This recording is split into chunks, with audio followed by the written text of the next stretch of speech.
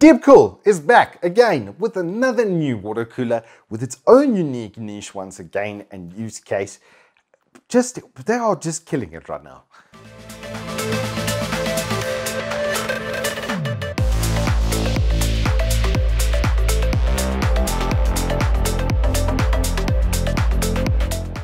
Good afternoon and welcome to Turbo Tortoise Tech. If you're new here, I'm Resistor of the 4-piece variety Milwaukee Triple XL, and I've got another 240, well, basically the 240 of another new sub range from Deepcool, and this is like even fitting into even more of like a no gap sort of setup. It's a tried and tested thing, I think. In the IT environment, companies like Asus do it very well. MSI has come up to the plate and has started to really bat there, especially hard as well with their motherboards and graphics cards. And now Deepcool's done the same thing for us with water cooling. And you can go from an LE series to a Gamax to an entry-level LS SE, which is going to be this series. Then you've got your LS series and then your Deepcool Castle on top. So there's 5 different products for 240mm, all with varying performance and quality level and use case scenarios and stuff, and this is no different. They've done it once again. So let's jump straight into it. Let's get you an idea of what's in the box. So you obviously get the 240mm radiator with 2 standard plastic cornered fans, not rubberized like the full fat LS. So already an inherent change there. The other major change with it is these are no longer daisy chained one into the other with then one port out for your fan header and for your RGB.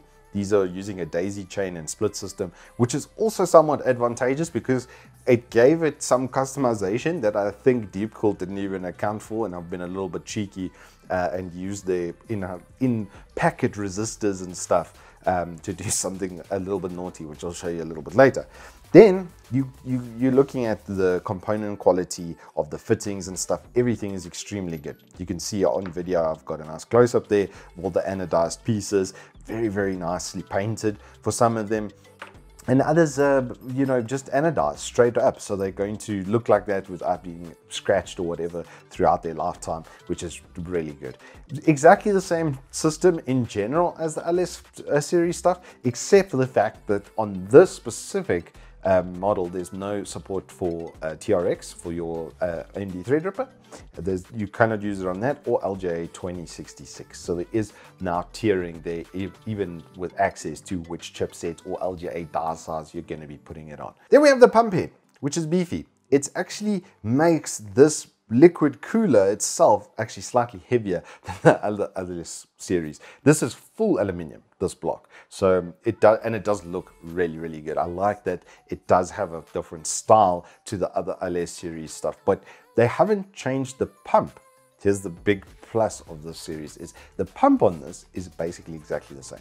So what changes, like I said, from one to the other is mainly just that chipset allocation and then how the fans work. So these just do a daisy chain or 2 split over there with normal headers. So you could even feasibly connect both of these fans directly into the motherboard, except for the fact that they do come with rather short cables. So it's implied that you're going to have to use the splitter in any case. Now, included in that package, you may have seen 2 other fan cables which might look a little bit odd to you, with just 4-pin male and female on either end. Well, it's because there are resistors in those lines, and what you can do with them is lock and limit the total fan speed so that it actually can't go over that RPM. So if you don't want to go into the higher RPM ranges and you want to enforce it to run at a lower RPM, then you can do that. A lot of us are going to have motherboards and stuff that have really good controllers of that, especially if you've got an MSI or an Asus, then the auto fan controller can do really like accurate, you know, what's the word? 6.5 hours later. Brain fart is extreme. Really nice curves. It took me like a good 20 seconds to remember that. Sorry, a bit of a brain fart there. But yes, your fan curve settings, you can do that without having the inline resistors, but on motherboards and stuff that just sort of max it out, then you can put the inline resistor and make sure it's not going to like push too hard if you don't want it to, which is like a nice little touch to have. Not the first time I've ever seen it. I've seen it actually on some older Cooler Master stuff. They were fiddling around with stuff like that, so it's kind of cool to see them also following suit. Now, Because I kind of understand electronics a little bit, I did something cheeky and I was like, the intention with these is to have the daisy chain split so they are connected in parallel basically into the motherboard, and then have a resistor on either side. But if you put the resistor directly into the motherboard and then have the connection behind it, it actually enhances that effect even further, because now the resistor is sitting before that split. So then it's going to resist everything before the output into the fans. So I dropped it even lower. So it was about 1,400 RPM with that, about 1,700 RPM with them in the normal, parallel setup. And then without them, we can see as high as 2,500. The noise differences between these are also quite different. You are going to see quite a lot of dB, whereas like the 1400 is basically almost whisper silent. 1700 hits about 50 dB. It's somewhat audible, but not very loud. And then, the full fat, like 2400 RPM is like, it's loud. It will make quite a bit of noise, but it also gives exceptional performance, and this is where we get into our comparative. So I've tested it against the H100 RGB, which is our baseline cooler, which is rated as a 200 watt solution. And here I have a 13600K with DDR5 4800 megahertz. I'm not too worried about the RAM or the RX 6600 GP or even the SSD, because what we're trying to do is keep that GPU or that CPU cool. I have got a Z590, which does have a 70 amp power circuit, so, or Z690 at least. Oops.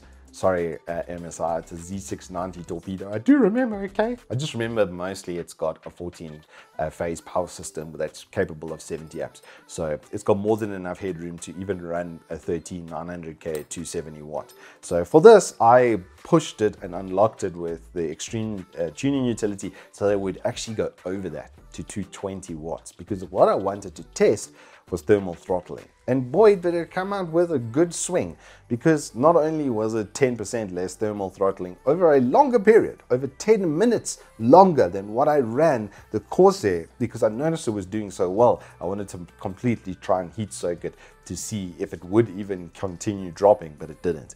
It dropped less over time. It had a better average than the H100, considerably better, like 8 to 10 degrees on a scale of 100 is 10% better, which is exactly what we see with that thermal throttling. So it's almost like that test all lines up. And then even into Cinebench, where I did full 20-minute tests, it then beat the Corsair H100. So it literally relates to better performance at a better temperature. And the Corsair H100 is no slouch. It is our test bench radiator for a reason. It is because it is very, very good. But the Deepcool stuff, especially LS series and upwards, just continues to prove to be better.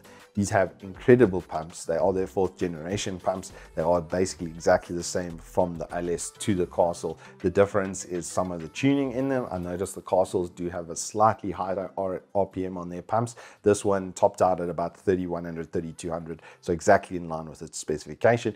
And then obviously the quality and air pressure from the fans. So those ones I would say would give you a better audio profile in general. This one, it's a bit more of a rudimentary style of what they did with the LS, but the performance sort of speaks for itself. It's still got an incredibly good pump and radiator, and that's what lasts you through your warranty period.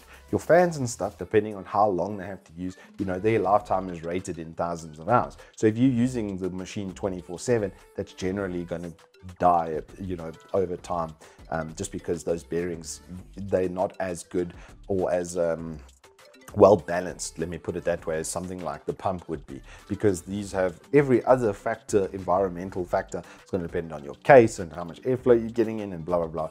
This is a closed system, this is not. So the fans tend to not have as good of a lifetime as the pump, and the pump in this instance has a 5-year warranty. So you can get this product now for about $2,000. We'll see, I think ROE hits it with a price difference a little bit, but I like that it's in its own niche and sort of exactly the same as the LS, but just a little bit different in its execution. Between the two, I think it's going to depend on your use case environment and which pump head you prefer, because that's really the defining difference between the two, is the look and feel of the product, which I like, because it just means that it's same but different, but still same, and you're not worried about performance or anything like that. You can just go for the aesthetic changes and then you're A for a way. Anywho, That is all I have for you on this LS520 SE. If you have enjoyed this review, then please do hit us up with a like and subscribe. And I will see you on the flip side.